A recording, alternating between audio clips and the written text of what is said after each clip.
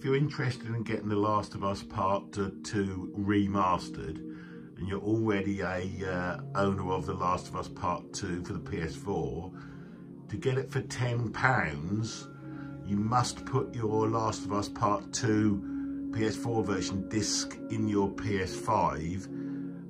If not, the option to get it for £10 won't come up.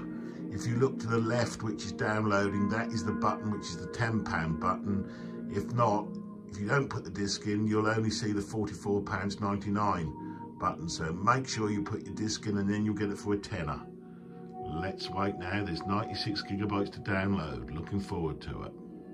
Enjoy the game.